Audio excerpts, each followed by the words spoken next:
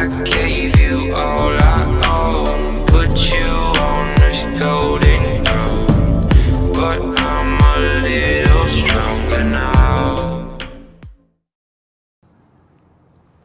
Welcome to the C.S. Joseph Podcast. I'm your host, C.S. Joseph. Today's question is, what is the difference between solipsism and idealism?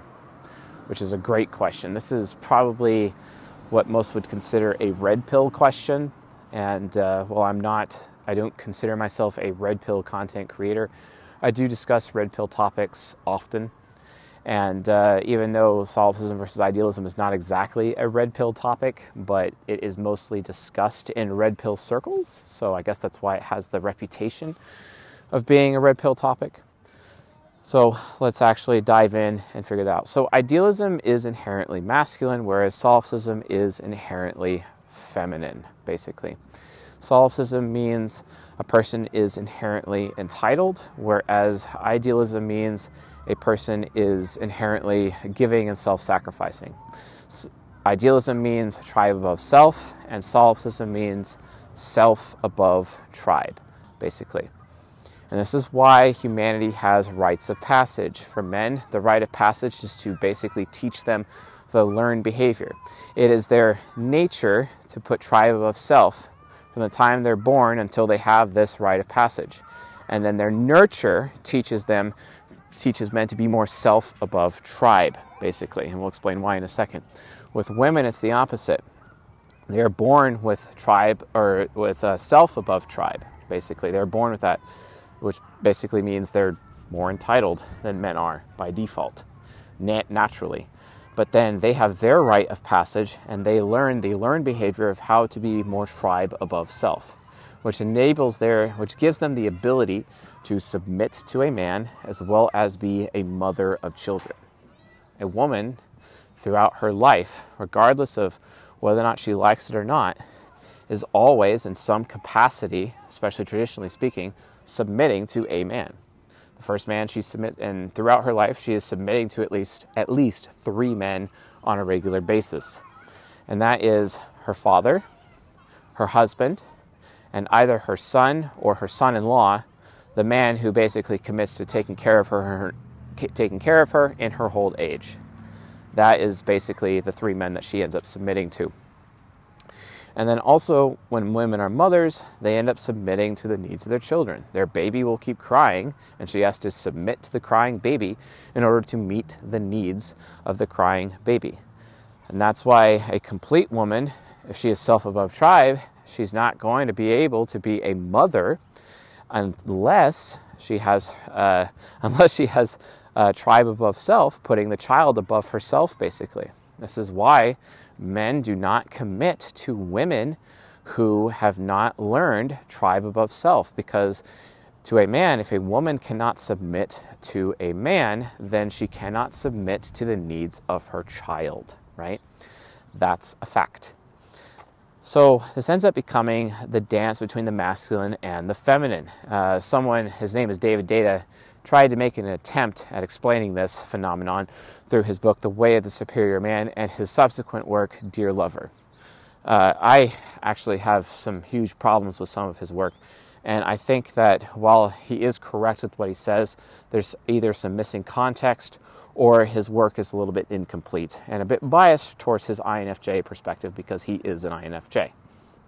So based on that, I would recommend making an adjustment. And that adjustment is understanding the difference between idealism and solipsism, okay? So what are the rites of passage? The rites of passage, like from the male perspective, an example that I've always given is from the movie The Emerald Forest. A family has a 2-year-old. The 2-year-old gets lost in the Amazon. The 2-year-old is recovered by an Amazon tribe, raised by the tribe. He starts getting into his teen years. He becomes sexually attracted to a girl. The village elders notice. They plan a raid on the village. They go outside of the village, dress up as if they are from a different village, and they raid the village at night. They take the boy, and at like 1 or 2 in the morning, they take him to a waterfall 5 miles away from the village, and then throw him over the edge of the waterfall and say, You must die, it's time to die, it's time to die. And they throw him with a waterfall, leave him for dead, and go back to the village. Then, the following day, the boy makes it back to the village. They throw this huge party. The boy is dead, the man is alive, the man is alive. Okay, why? Because this rite of passage teaches a valuable lesson to men. That at any moment, society will sell you downriver. At any moment, you will die. And society will make you die. You fight the wars, you have to sacrifice yourself. And what the rite of passage explains to men is that you should not be sacrificing yourself in vain. It should not be done in vain. So it should not be worthless. It has to be a meaningful sacrifice, right? And so the only way for it to make it meaningful is that you as a man have to be willing to put yourself above everybody else. And this is called masculine frame. Iron Rule of Tomasi 1, frame is everything. Masculine frame is basically you are the sun, you are the star in your solar system, basically. And all of the planets in your solar system orbit you. And your woman is like Venus, and she's got to orbit you properly. And the moons around Venus are like your children, basically. But everyone orbits you. Even Jupiter orbits you, the sun. And you don't orbit anybody. Everyone orbits you. And that's the whole point. You don't orbit anyone or anything. And if you start orbiting someone else, well, guess what? Then you are the problem. You have an issue. You have lost masculine frame. You're actually behaving feminine. You're not being masculine, basically. You're not being attractive as a man, essentially. So you have to learn self above tribe, because a man who has passed his rite of passage and finally figured out through life experience the learned behavior, self above tribe, that is what makes him attractive to a woman, in as much as a woman's capability to submit and put tribe above self makes her attractive to men.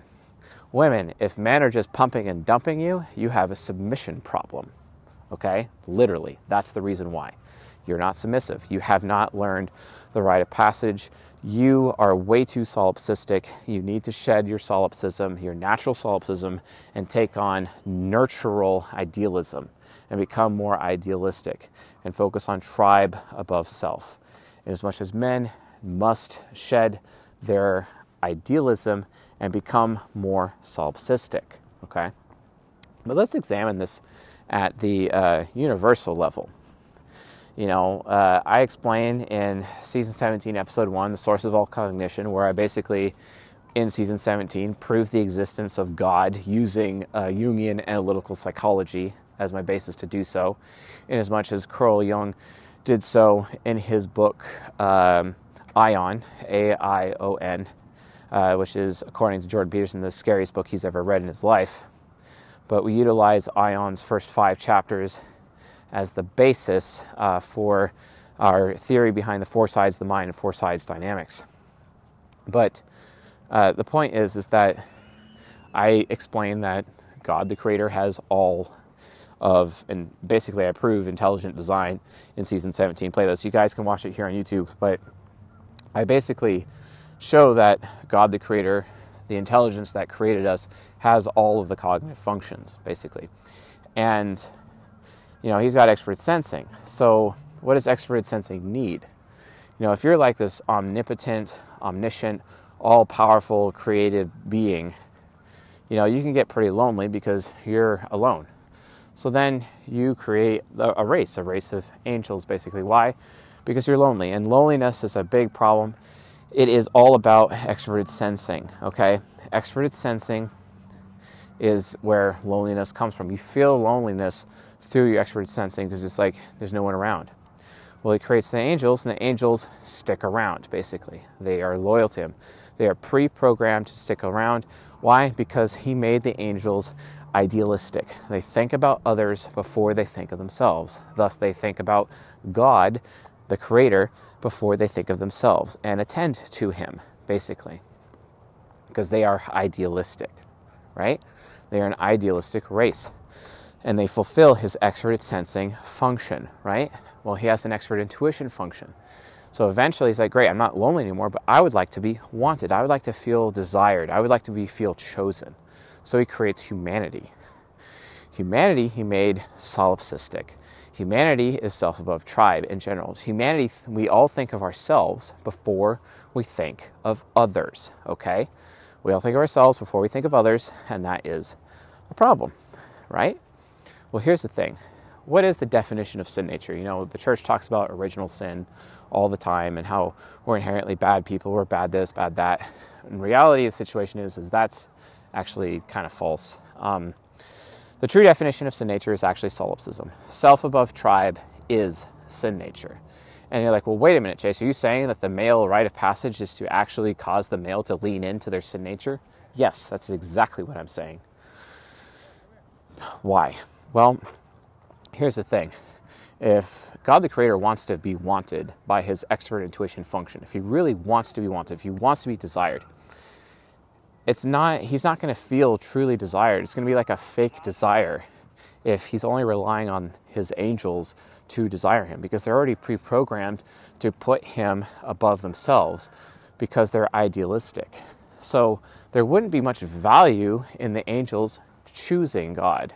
There would not be any value in them, and that's why they're incapable of fulfilling his expert intuition function, right?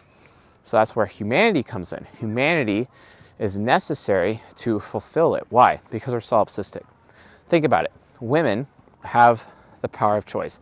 They're the ones who get to choose whether or not they're going to open up themselves, open their legs to a man, to receive him. They choose who they have sex with. They choose who will be the father of their child.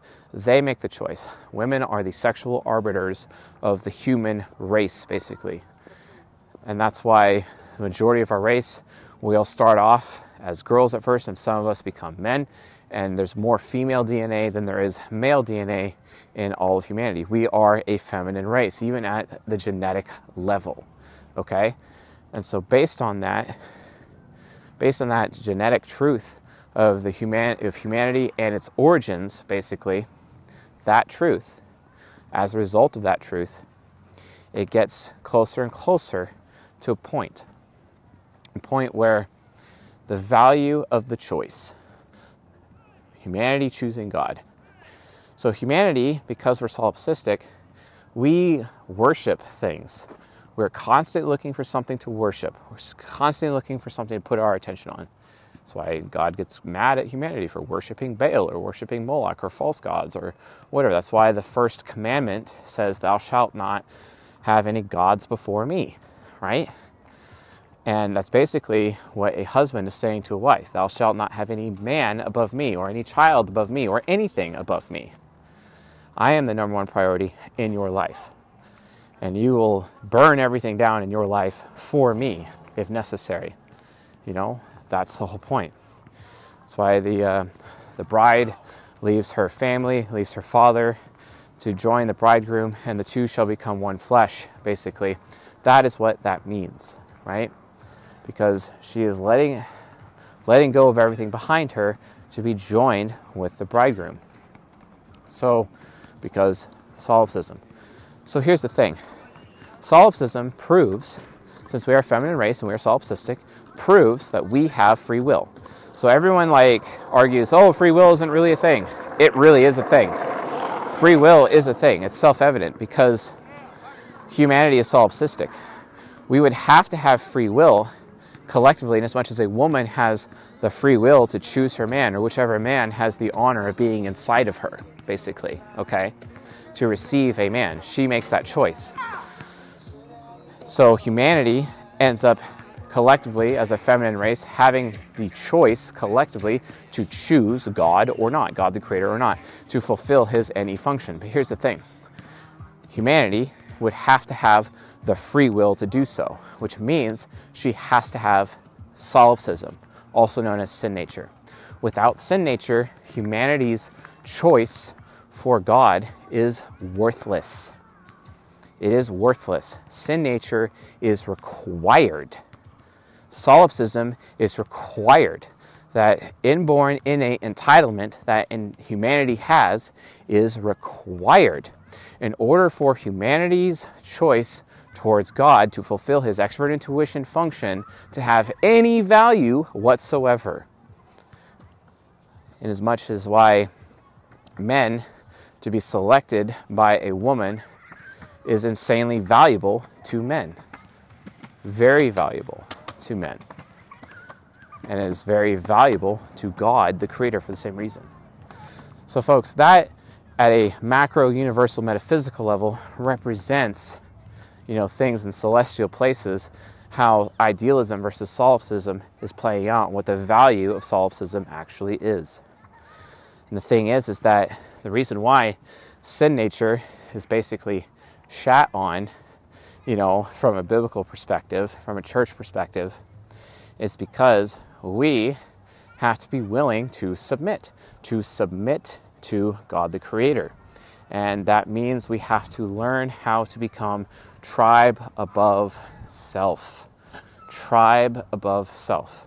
And humanity is going through its rite of passage right now to learn tribe above self, as humanity is qualifying itself for God's love, basically, and His commitment and His protection and His provisioning. All those alpha and beta traits for humanity collectively.